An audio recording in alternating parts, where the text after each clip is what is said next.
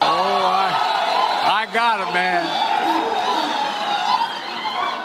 I mean, maybe a white boy, but I ain't stupid. So let's bring in Michigan Congressman John James. Thanks for joining us, Congressman. So what do you make of this whole fight going on right now about funding for Secret Service? Well, I think that Senator Kennedy hit the nail right on the head. In Washington, when you don't do your job, you get money, and that's absolutely wrong. That's why people back home are absolutely incensed with the way things are going on around here. I'm a combat veteran. We made no excuses. We had no failed missions, but it seems like the motto of the Secret Service leadership these days is, oops, that's not good enough for the American people. We must demand better. We must demand answers. And even Cheadle, when we brought her in to demand answers from the leader of the Secret Service, her response was nothing.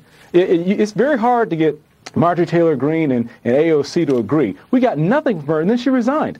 This administration has never fired anybody for the myriad failures that they've had. And so now Congress has to demand answers, and we have to demand consequences from this administration. Just throwing money at a broken system is not going to fix the problem. 10 million illegal migrants at least coming into this country, and 2 assassination attempts on President Trump, and Alejandro Mayorkas still has a job. That's Washington for you, Congressman. Meantime, Kamala Harris was asked about the Secret Service today, and for once, she didn't make it all about herself in her answer, although we can't say this is any better. Listen to this. Do you have full confidence in the Secret Service to protect all of you? I do. You feel safe for you and your family? I do. But, I mean, you can go back to Ohio. Not everybody has Secret Service. And there are far too many people in our country right now who are not feeling safe. I mean, I look at Project 2025, and I look at, like the Don't Say Gay laws coming out of Florida. Members of the LGBTQ community don't feel safe right now. Immigrants or people with an immigrant background don't feel safe right now. Women don't feel safe right now. How many lies or allusions to lies can she cram into one answer? Because just to start off, the 33 bomb threats in Springfield, Ohio, hoaxes coming from overseas largely. Hoaxes. Say it out loud with me, but continue, Congressman. All right, I don't know what it is, but, to me, she always sounds like she's halfway through her second bottle of wine whenever she gets into an unscripted interview. I don't know what it is with Chef Harris. That might be the answer for her word salads. It might be a part of the whole thing she has going on. But the fact of the matter is the reason why we are a less safe country is because the failed border czar, Kamala Harris, has left us open borders for 3.5 years. And, don't forget, she was a senator beforehand. She's had every opportunity to lower crime, to secure our borders, and to keep our nation safe, and she's failed. Every single excuse she's making, well, why doesn't she take her tail on down to Congress and work with us to fix it? We sent a border security bill, H.R. 2, to Chuck Schumer. Is still sitting on his desk. We sent it to him last spring because the president and Kamala Harris told them to kill it, and we won't forget that. We won't forget the reason why there's violence increasing and innocent Americans are dying, and we won't forget why there are over 2 million illegals in our country, and that is her fault. Yeah, maybe she should take it up with whoever's in charge. Oh, that's right, it's her. Yeah, right? I want to move to this. Democrats really, really don't want you to return to Washington. They've pumped $1.4 million into ads against you.